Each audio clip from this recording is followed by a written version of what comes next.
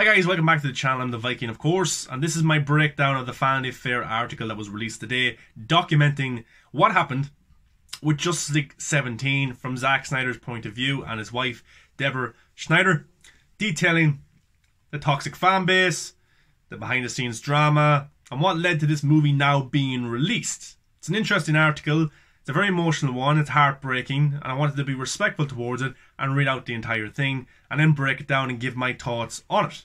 By also listening to your guys' thoughts, I asked you on Twitter what was your thoughts on the Vanity Fair article, and I'll be respectful to all perspectives because many people disagree on many elements of the article and agree with many elements of the article, but it's important to be respectful and listen to everybody's thoughts. But this article is very much a heavy one, and if you're kind of prone to not being responsive to negative stuff too well or heartbreaking stuff, maybe this article isn't one for you to read.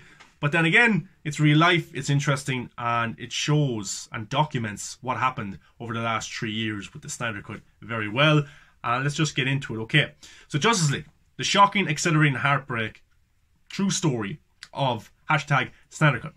A demoralizing battle with Warner Brothers, a devastating personal tragedy, a fan base he couldn't control. Zack Snyder tells Vanity Fair why he quit Justice League and why he's returned to complete a cut that's reached medical status. This was written by Anthony Brezikan, February 22nd, 2021. Zack Snyder, the director of Justice League, has never seen Justice League. His name is in the credits as the filmmaker, but he's never sat through the version released to the world 3 years ago. His wife Deborah, who produced the movie, advised him not to.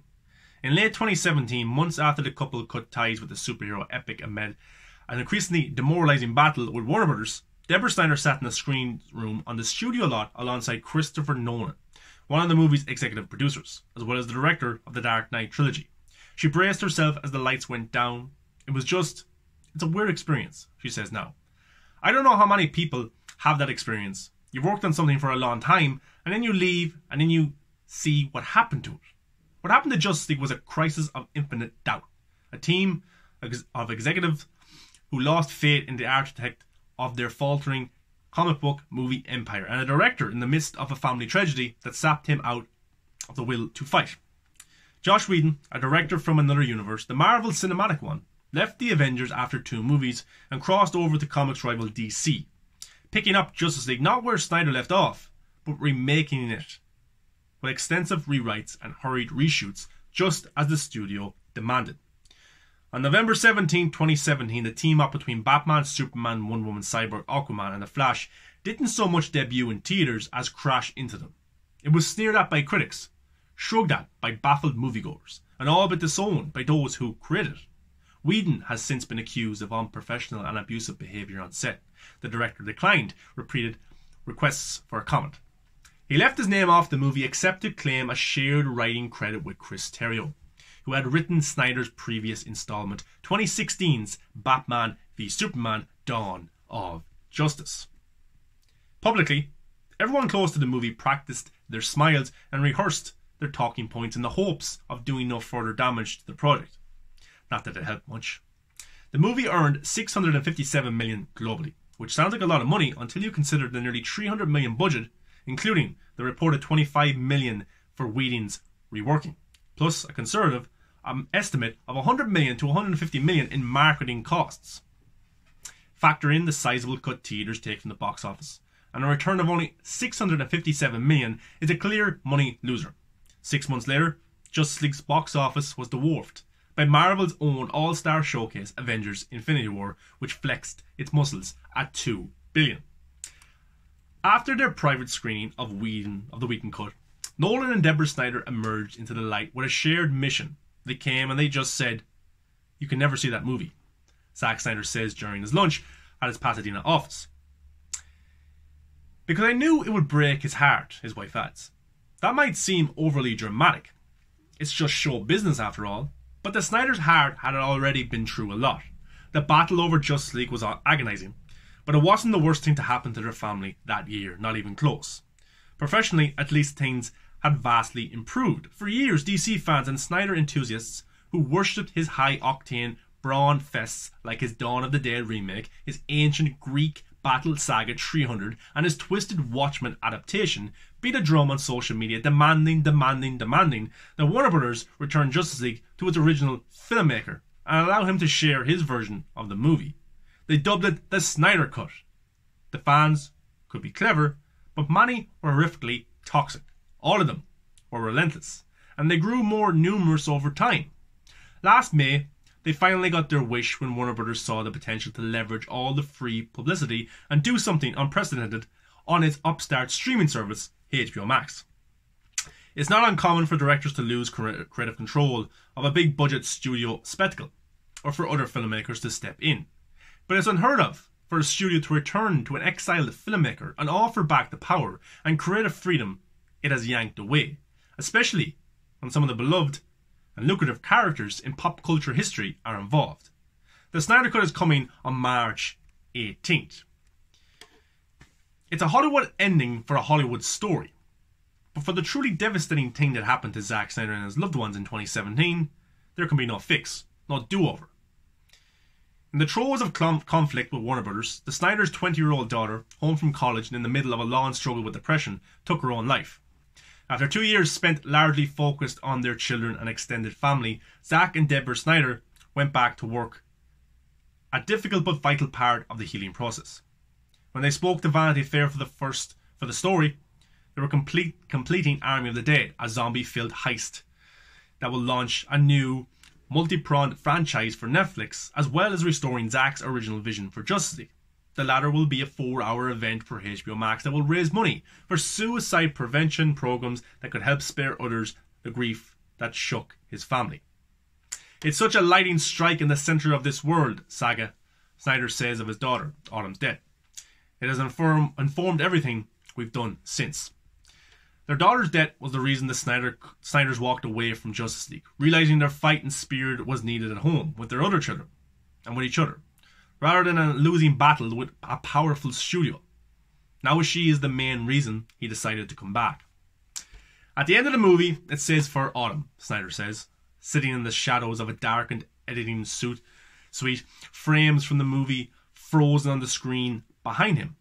When he talks about his daughter, the otherwise scrappy 54-year-old filmmaker always looks away. Without her, this absolutely would not have happened. Zack and his then wife Denise Weber adopted Autumn when she was one, a little over one, he says, smiling at the memory of her wild energy. Still an infant, but crazy. Autumn was slightly older than the couple's son, Eli. They had 2 more children before they divorced. Snyder had 2 sons with line producer Kirsten Elon before marrying Deborah, his long-time producing partner, in 2004, with whom he adopted 2 more children.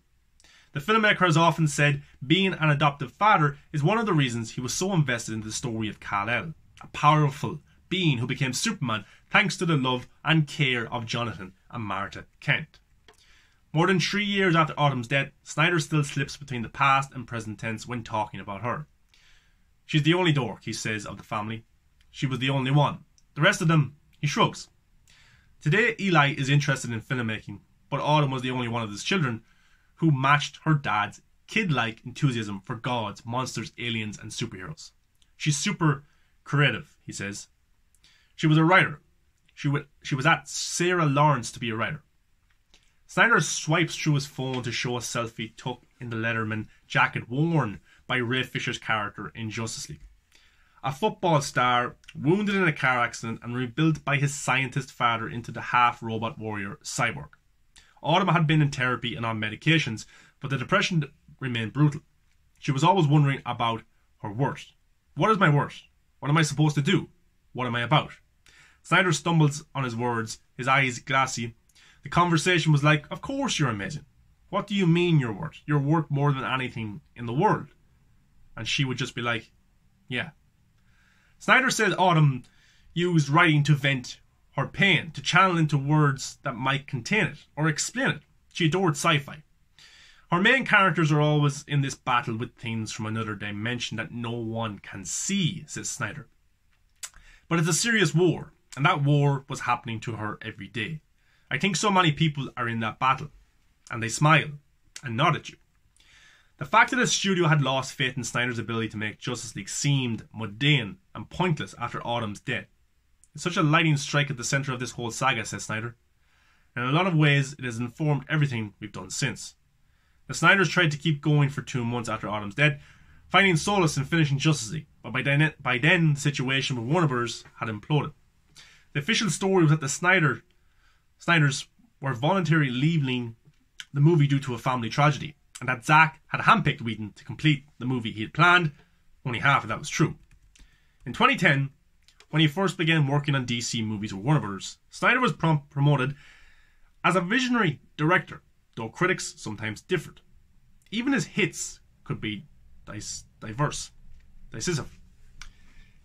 He emerged from music videos and commercials with the breakout remake of Dawn of the Dead in 2004, and followed it up with the otherworldly, visually audacious Tale of Resistance 300, which became a box office hit in 2007. Given his choice of projects, Snyder picked Watchmen, the iconic graphic novel that scorned the classic tropes of superhero storytelling and explored the corrupting nature of power. His 2009 adaptation upended comic book expectations just as Hollywood was building epic new franchises. Snyder then made a pair of box office disappointments, a digitally animated adventure about warring owls called Legends of the Guardians, and the surreal, and some would say sexist, movie Sucker Punch, before being called to take on among legends, Superman. When it debuted in 2013, Man of Steel established Henry Cavill as an object of global thirst. Just as 300 had done for Jared Butler and his washboard abs, Snyder's twist was to present a conflicted Clark Kent rather than the sunny alter ego played by Christopher Reeve. Snyder's Superman was willing to kill for what he thought was right, which many longtime fans of the character found reprisal. And though he still saved the world, he never felt like he truly belonged in it.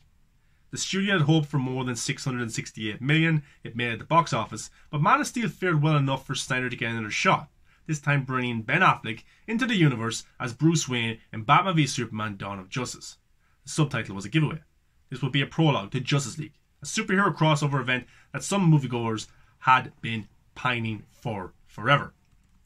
Snyder wasn't just making a big budget tentpoles. He'd become the architect of the entire DC cinematic universe, and his casting choices continued to renaissance. He chose Gal Gadot to play Wonder Woman in Batman v Superman and produced Patty Jenkins' standalone movie about the Amazonian princess. I remember Gal saying to me, "Zack, I was going to quit the business. I was getting ready to just move back to Tel Aviv and just live there. I was done with Hollywood. I was going to do this one more edition." Then she came in and I was like, that's my Wonder Woman. Now she's the whole world's.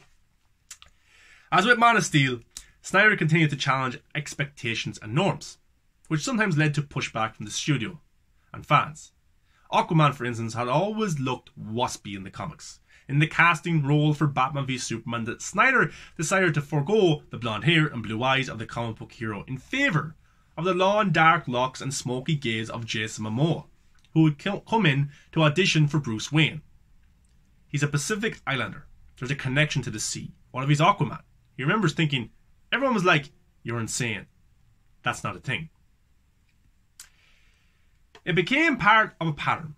The studio gave Snyder the power to go anywhere he chose with most valuable characters, and he always went somewhere other than what they wanted. The director says, still, to his credit, all the recent DC films have used Snyder's universe as a foundation. Even Suicide Squad and Birds of Prey, which take place in his version of Gotham City. The upcoming Flash film will connect all the DC films by richeting through multiple universes, with Michael Keaton's Batman appearing alongside Affleck's. But harsh reviews for Batman v Superman demolished Warner Bros.' confidence in Snyder. Even the director's champions, like production head Greg Silverman, were worried. When Batman v Superman came out and we didn't get it, we got a negative reaction from the fans. It was disheartening for all of us, says Silverman, now the founder and head of independent content company Stampede Ventures. Zack had made these movies like 300 that were such crowd pleasers, and that was our job, to make crowd pleasers. And here we've made a movie together that didn't really please the audience. Marvel Studio movies whose success exerted so much pressure on the DC team, hit on a formula that mirrored their comic book roots, telling stories about relatable, everyday people grappling with sudden, phenomenal powers. Snyder's DC universe approached its superheroes from the opposite direction. I disagree. Depicting gods and immortals who are at ease, wielding cosmic strengths but strained to be human and connect to the ordinary world. The director envisioned this as operatic, tragic, and perhaps a more challenging type of comic book storytelling, but Warner Brothers feared it made his heroes gloomy, their abilities a curse. Diane Nelson, who was president of DC Entertainment at the time, said she appreciated that Snyder was more into deconstructing the familiar than just recapitulating it. Snyder is a masterful visual storyteller who goes deep on individual characters. For some people, that is amazing. And for other people, that becomes a problem because they have a fixed opinion about who these DC characters are and not. In 2016, as principal photography got underway on Justice League in the United Kingdom, rumours that Snyder had been fired from the film that didn't happen. But Warner Brothers, then chairman and CEO Kevin Tushihara, did assign watchdogs in the form of DC Entertainment creative chief Geoff Johns and Warner Brothers co-production head Jon Berg. Berg, who's now production president at Stampede, recalls that duty as a low point. It was really tricky and not a position that I loved, to be honest. I tried to be forthright about what I thought creatively. My job was to try and meditate between a creator whose vision is instinctually dark and a studio that perceived, rightly or wrong, that the fans wanted something lighter. I was respectful of the director and didn't pursue things that were coming at me from the corporate side that I thought worked in the line with what would make the best movie. Snyder knew why Johns and Berg were on the set. He could say babysit, he says. Many filmmakers would have bristled at the intrusion, but he was gracious. It didn't bother me too much. They weren't that threatening. I just felt the ideas they did have were that they were trying to inject humour and stuff like that. It wasn't anything that was too outrageous. But Warner Brothers did nix some of the more sweeping notions for Justice League, like adding a romance between Ben Affleck's Batman, Bruce Wayne, and Amy Adams' Lois Lane, who was mourning Superman's death in the previous film. The intention was that Bruce fell in love with Lois and then realised that the only way to save the world was to bring Superman back to life, says Snyder. So he had this insane conflict between Lois, of course, was still in love with Superman. We had this beautiful speech where Bruce said to Alfred, I never had a life outside of this cave. I never imagined a world for me beyond this. But this woman makes me think that if I can get this group of gods together, then my job is done. I can quit. I can stop. And of course, that doesn't work out for him. It didn't work out for Snyder either. The studio said no. The downside of making epics in the studio's financial expectations for Justice League, Warner Brothers wanted a big round $1 billion in global box office, which Snyder's movies have never reached. In January 2017, the director showed his cut to Kevin Tushihara. It did not go well. According to Snyder and others, Tushihara, who resigned from Warner Bros. In 2019 amid a sexual misconduct scandal involving the aspiring actress Charlotte Kirk, declined an interview request. Among the issues with the length of the movie, there was a mandate from Kevin Tushihara that the movie be 2 hours long, says Snyder. That order had a paradoxical impact because it meant eliminating much of the heart and humour the studio also wanted. Like a comical romantic subplot between Ezra Miller's Flash and Kirstie Clement's Iris, the latter of whom was absent entirely from the Whedon film.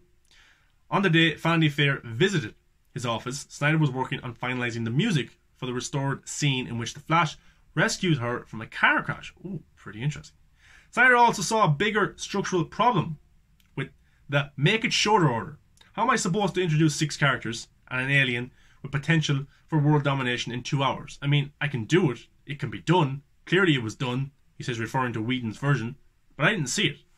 Reports that Snyder himself asked Whedon for help were false. Johns, one of the studio's appointed babysitters, had been planning a Batgirl movie with Whedon, and Snyder and others says Johns recruited him to rewrite for Justice League. Johns' representations didn't respond to a request for comment. Once again, Snyder was gracious and even hopeful. I thought maybe he could write some cool scenes. I thought that would be fun. Soon, it became clear that Warner Brothers was giving Whedon more and more power. He would not just advise during reshoots, but also do some directing himself. Snyder says he only had one conversation with Whedon about the studio's notes, reeling from Autumn's death and finding anguish in their work rather than relief. Zack and Deborah quit. We just lost the will to fight. That fight, in a lot of ways, says Snyder. All of us, the whole family, were just so broken by losing Autumn that having those conversations in the middle of it really became... I was like, really? Frankly, I think we did the right thing, because I think we would have been either incredibly belligerent or we just rolled over. One by one, he called members of his cast and crew. I remember I was in a movie theatre. Coincidentally enough, Ray Fisher said on the set of Snyder's reshoots last fall, I was walking into the AMC theatre in Times Square and I got the call from Zack, and he was saying that he had to deal with stuff with the fam and he was having to step away. I had a trillion questions. My heart sank. Whedon rewrote and reshot about 3/4 of Justice League. From what Snyder can gather, when fans ask him about details of the movie that bears his name, he usually has no idea what they're talking about. First of all, for Warner Bros., Whedon didn't exactly save the movie. When we get to see what Josh actually did, it was stupid, says a studio executive. The robber on the rooftop, so goofy and awful. The Russian family, so useless and pointless. Everyone knew it. It was so awkward because nobody wanted to admit what a piece of shit it was. Justice League opened November 17th, 2017 and cratered. Because Cavill had been making Mission Impossible Fallout during the reshoots, Whedon's team had to digitally erase his mustache in Justice League. The jokes fell flat, and behind the scenes, some of the cast had revolted. Fisher has publicly claimed Whedon was abusive on set and that Warner Brothers executives enabled his actions. Gadot told the Los Angeles Times that she also had a negative experience with Whedon, which she reported to the higher-ups. After concluding its investigation, Warner Brothers announced that remedial action had been taken, though the studio didn't offer specifics. Days before the announcement, HBO, a division of Warner Media, parted ways with Whedon on the sci-fi series The Nevers. Fisher continues to clash with the studio and has expressed dismay at the outcome of its investigation. The cast were very loyal to Zack and they were hurting for him, says Nelson, the former DC president. It would have been a different environment for any new director to walk into. I have no doubt about that. But then how Josh chose to handle that is Josh to live with. In the aftermath of Whedon's version, a new narrative arose on social media. #release the Snyder Cut. Snyder gradually began to encourage the movement. It was hardly the first thing on his mind. From the time we left, says Snyder, it was not a great year. We did a lot of stuff with family. It was really important. An important year. That year together became 2. After grieving Autumn and starting to heal with his family, he began work on Army of the Dead. A visceral, funny, and exceedingly dark smash-and-grab story about an elite strike team that goes into a zombie-overrun Las Vegas to retrieve a hidden fortune before the hot zone is nuked. The zombie virus emerges from Area 51, so aliens may be involved too.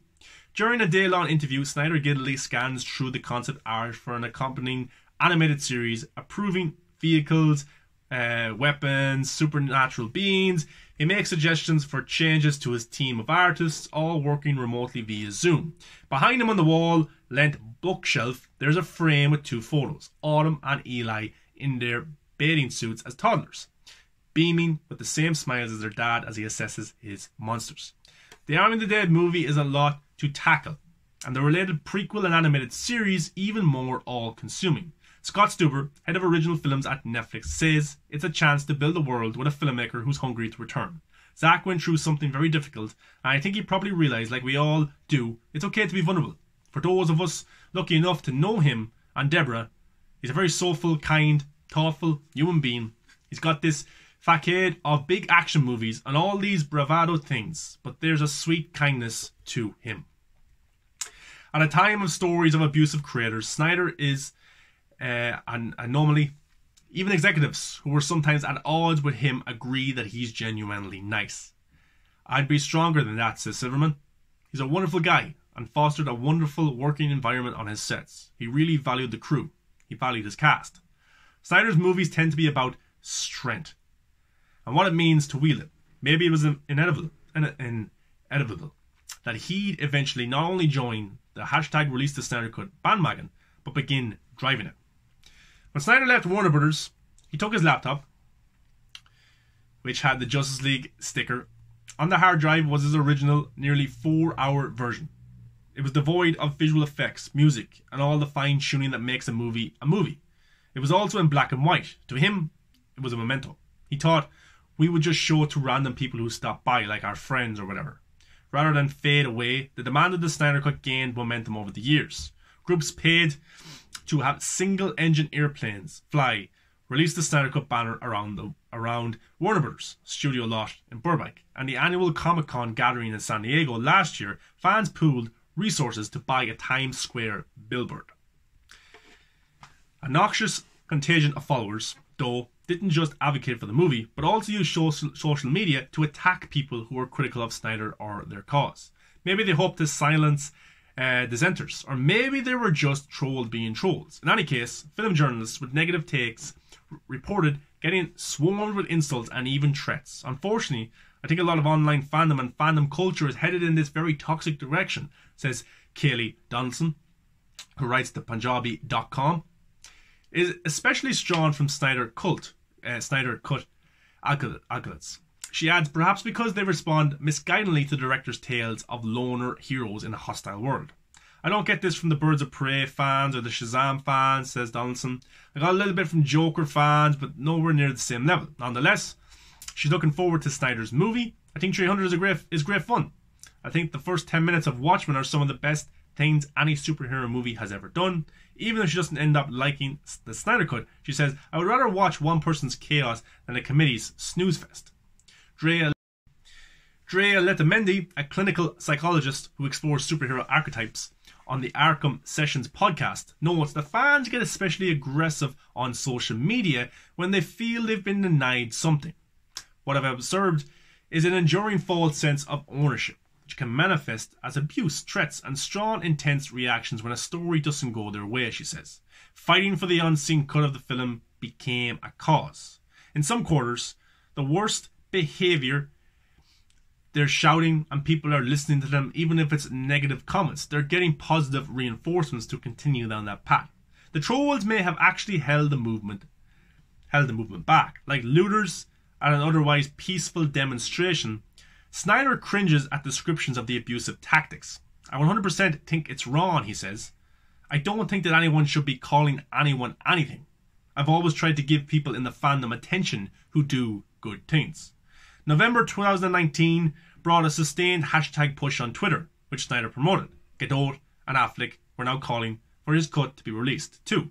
A few days later, Toby Emmerich, chairman of Warner Brothers Pictures Group, called Snyder with an offer. Let's try again.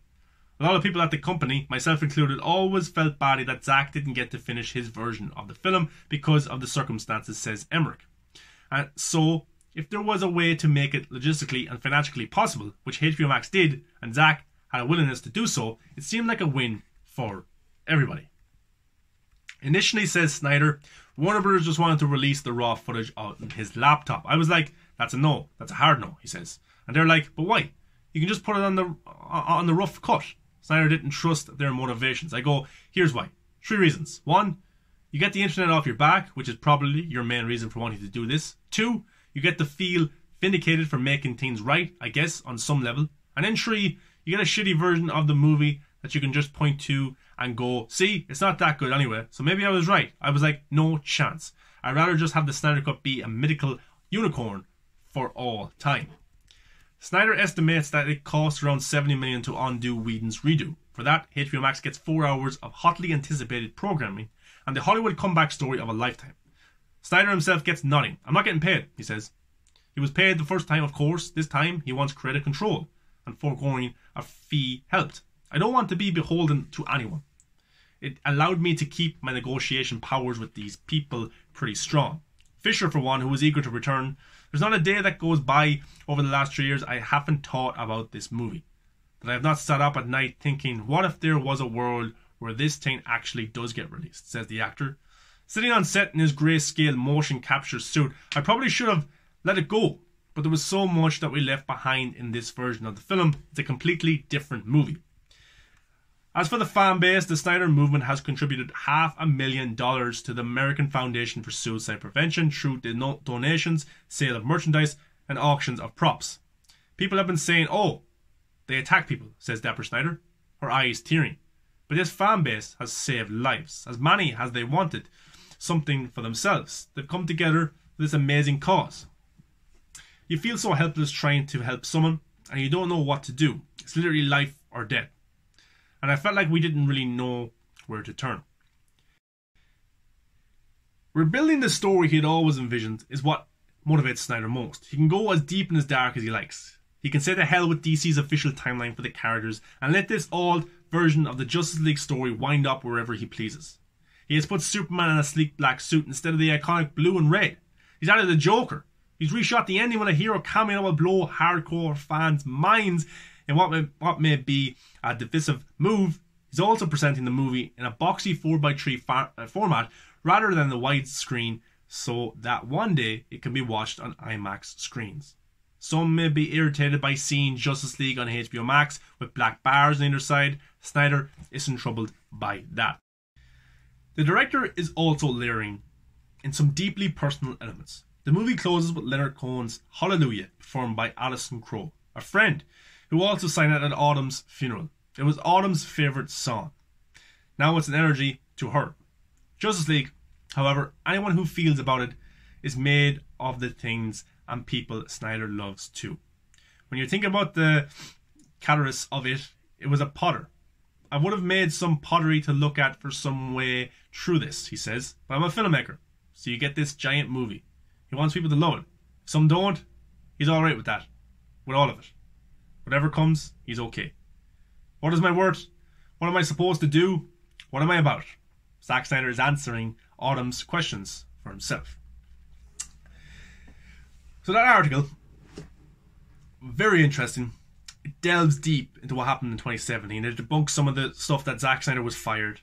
It debunks that some of the stuff that Zack Snyder handpicked Whedon. It debunks all that stuff.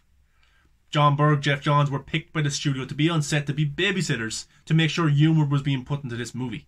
So all those things have been confirmed in this article right now.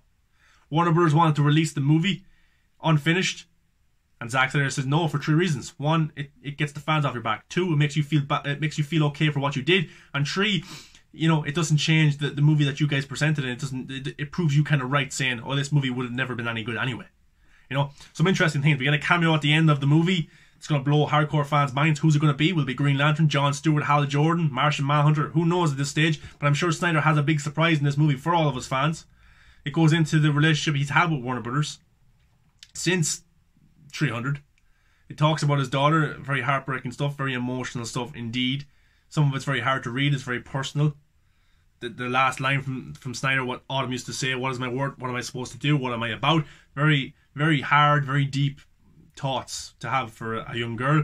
Many people go through those stuff, which led to what happened. But you never know how people are feeling in their life. And you never know, you meet people every day, but you never know what's going on in their personal lives.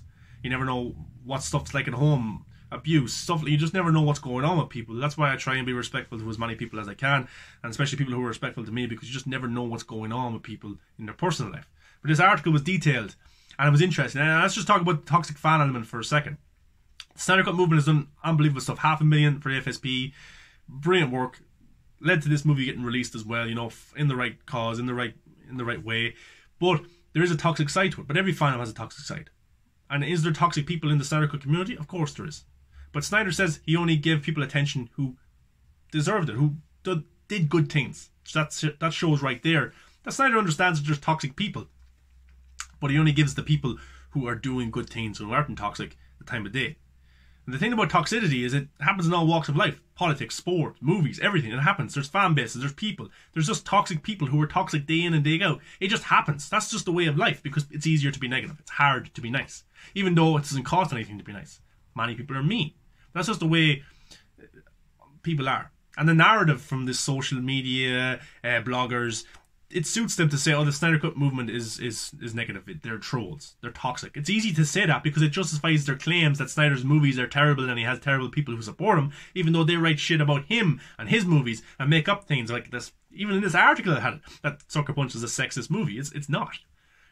So you know, that's just the way it is. Snyder always has his haters, but at the other side, he makes his art.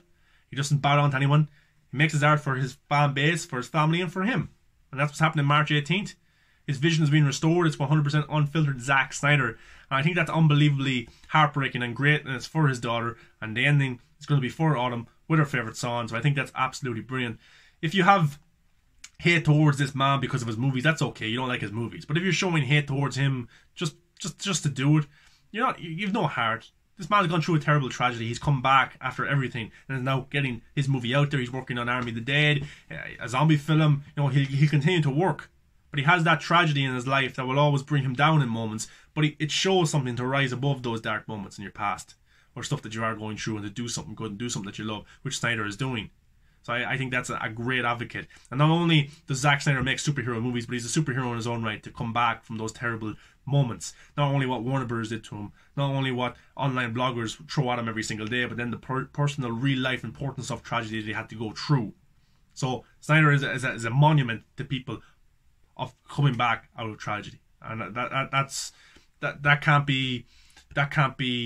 You can't create that. That's just in you to do that, to come back from these certain tragedies. And Snyder was able to do it with a smile on his face. I think that's unbelievable. I really do. That article was very interesting, very informative. It showed us the 2017 scenario, what was going on, what was the thinking from the studio, what they actually they wanted lighter, they wanted 2 hours. Kevin Tishihara, who was ran out of the studio over sexual misconduct allegations, you know, and it just the proof is in the pudding. These are bad people. Now, Toby Emmerich in this kind of always wanted to. He said he felt bad. Now that could just be a publicity stunt from Toby Emmerich to say that, oh, I'm the good guy now. I'm the reason this movie's coming out. You know. But even Snyder calls them out and then says, yeah, you just want to justify your own actions. You just want to make up for the wrongdoing that you did. You know, Snyder kind of had a dig towards them as well there in this article. So that's pretty interesting to see. And it's awesome. What about that Amy Adams, Ben Affleck relationship? Would have been interesting, very interesting. I don't know if it would have worked, would have got controversy again, but something new and interesting. That would have been an interesting element from Bruce Wayne to think, if I get these heroes together, maybe I can actually live my life. But I think Superman is what Lois needs for her to live her life. I think that's the right way to bring Superman back. So it's an interesting element, and there might be hints towards it in Justice League, and maybe we'll get to see it in the future. So let's have a look what some of you guys had to say on Twitter about the Vanity Fair article. I asked for your thoughts. You guys wrote in the comments. Let's go into those and get an interesting perspective, different perspective of what people felt with this article. iBug Hugh goes, also, the ignorance of labelling toxic fans as if toxic social media users don't exist in every category of interest. MCU has horrible toxic fans, no mention of them, but because they had no reason to form a movement and voice off the higher-ups, they go unnoticed. Yeah, I agree with that. You know, there's Star Wars fandom that has toxic elements, there's the MCU, but they completely ignore those elements, and yeah, probably just because it's Zack Snyder and his fans. iBug Hugh also goes, the article doesn't delve deep enough into the actions of Geoff Johns. It doesn't. It makes Jon Berg and Toby Emmerich not seem that bad. Even Joss Whedon, you know, it doesn't make them seem like absolute villains. But yeah, there probably could have been more information about Geoff Johns, but maybe as time goes on there will be. At Batman is me. If I knew nothing about Justice League or the history of its production behind the scenes, this article would have made me interested in watching the film. For that, I think it's great. And I completely agree. If you were someone who didn't know anything about the toxic side or the Justice League movie or the Snyder Cut or anything like that, and you just read this article, it would get you interested to actually check out this movie and see how this story has come together after all these years. Alex Lobo goes, vindication, tears, joy, anger, all of the above. Yeah, I agree. This is a very emotional piece. You get angry at some parts of it. You're also kind of happy that it's happening now as well. So yeah, it does strike a lot of emotion. So it is well written, this article. Carol goes, a lot of good representation of the story, but some clearly pointed perspectives as well, especially towards fans. Also seems to paint Warner Bros. In a better light than probably deserved. What I read was accountability being read as toxicity. Yeah, they do push hard on the toxic fans, which is hard to see, which is bad to see. They could have prompted up more of the AFSP moments. It also makes Warner Bros. Not seem that bad, but even Zack goes, I'll give you 3 reasons why you guys don't want this movie. Zack detailed them out and calls them out for their shit, even though at the end Toby Emmerich's like, yeah, well, I always felt we should have put this movie out here for Zack and helped him, you know. Like, shut up, Toby, you know you didn't.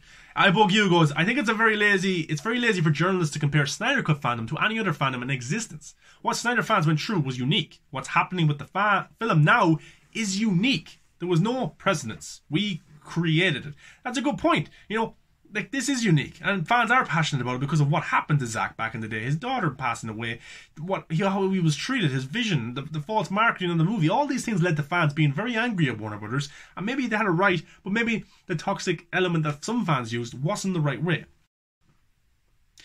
Retrograde Production goes, what was needed to be said on Zack's story and his truth after all these years? There are some dodgy parts, especially about this fandom. Overall, it gives to light to what happened and why Zack is deserving of his second chance. And I absolutely agree. Yes, it gives a look at Snyder's perspective.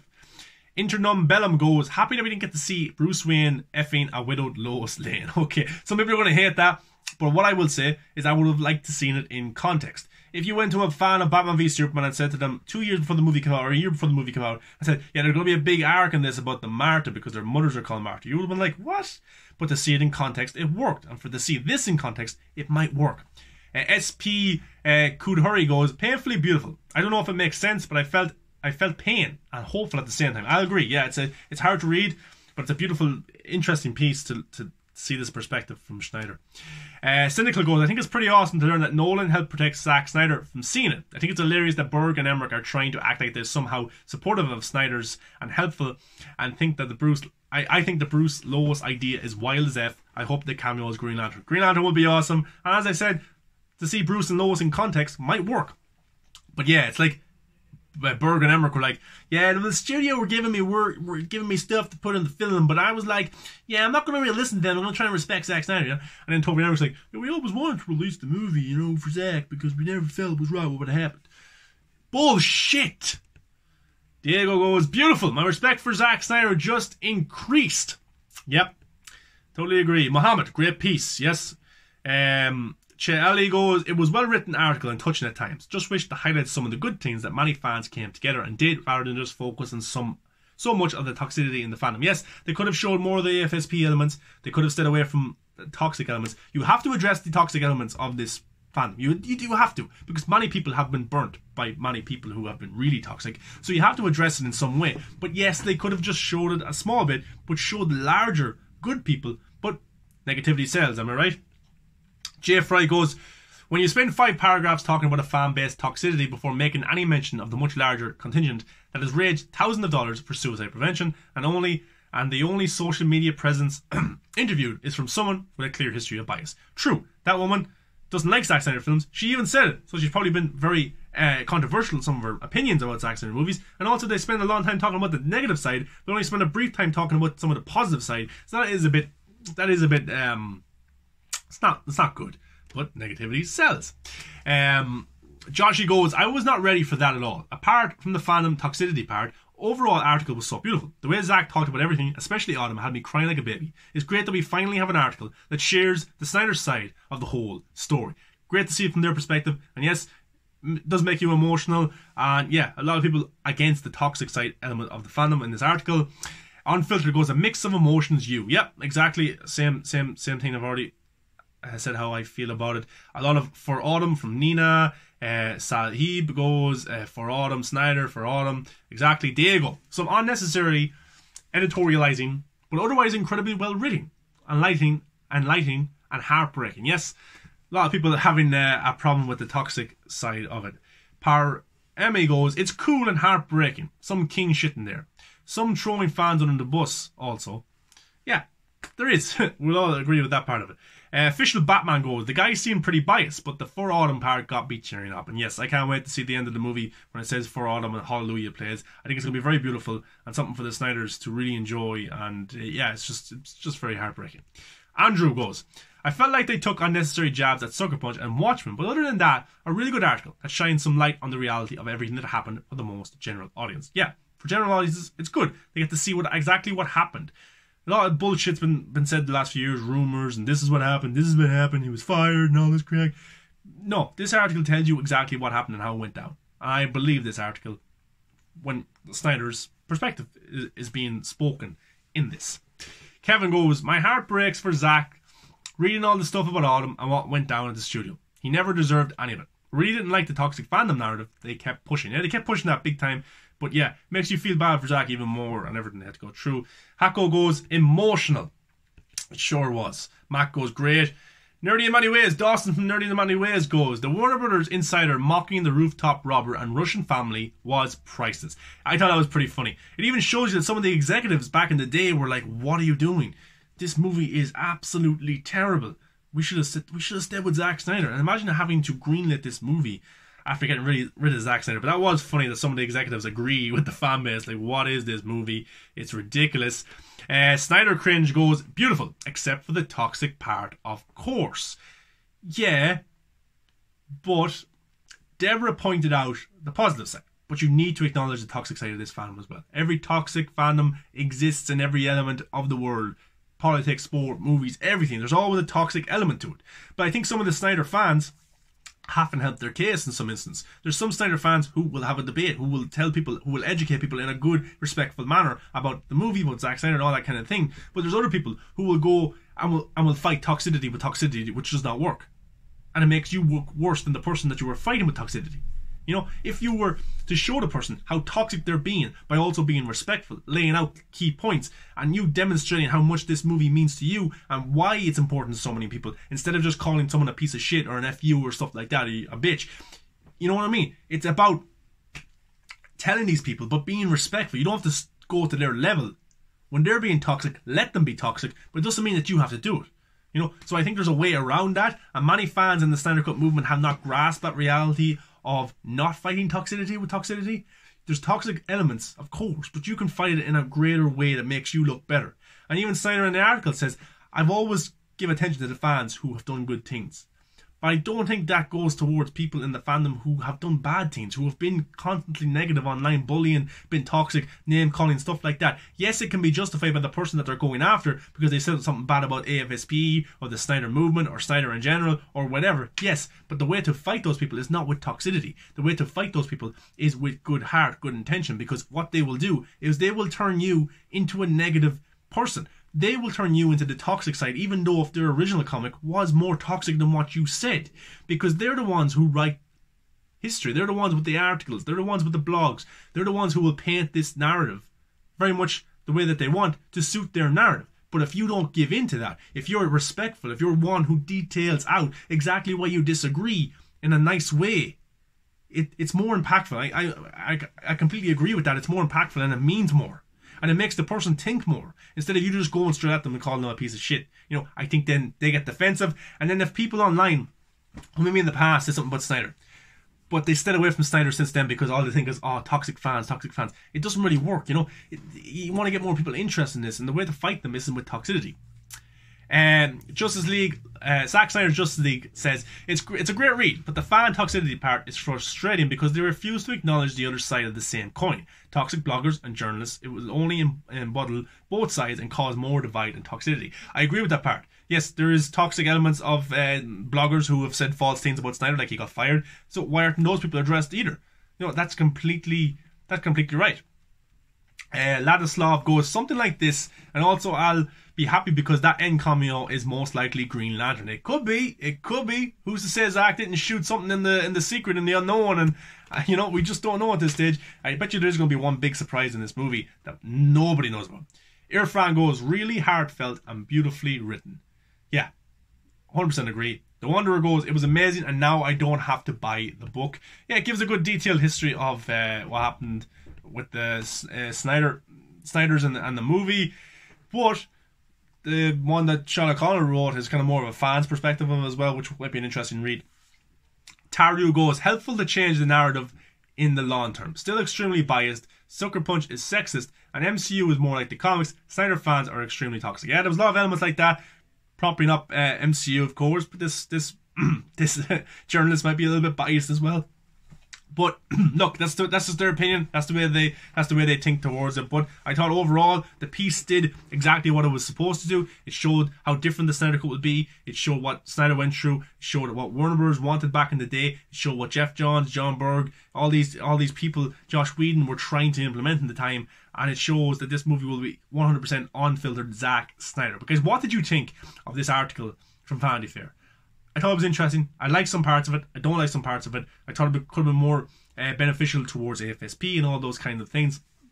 And Deborah does put that in there. She was teary-eyed saying, like, these people have raised so much money for this huge cause. Selfless people. So that's brilliant. Zack, it's great to hear him speak about his movie. Also heartbreaking to hear him speak about other things as well. But yeah, I thought it was a pretty beautiful article altogether, even though some parts I didn't agree with. But guys, let me know below what your thoughts. And yeah, go follow that article if you want to give it a read yourself. That'll be in the description of the video. Comment, like, subscribe, guys. Let me know your thoughts. I'm interested to hear what you have to say about all of this as well. How did it make you feel? Do you disagree with the toxic element?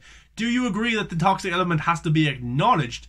But you also have to acknowledge the other side of it as well. The other side of the coin, as some of you guys were saying about the bloggers, how toxic they've been towards Zack Snyder. Not a word about them. Very biased in that sense, you know, very hypocritical from the journalist there. But guys, that's just the way it is. But well, guys, we got the movie released. Raised over 500,000 for AFSP. We've helped the Snyders in their journey, which is very important. And we're finally going to get to watch the movie on March 18th. And you never know what it might lead to. This is going to be an epic 4-hour movie of Zack Snyder's world with some surprises in there. An end cameo that's going to blow your mind. Who is it? Green Lantern? Martian Manhunter? Somebody else? Who knows? Who knows? But guys, yeah, I'll see you in the next one. And thanks for watching. Enjoy your life. Do something that makes you happy. You only have one life. This is your life. Do something that you like doing every day. If you do that, you can't be too unhappy.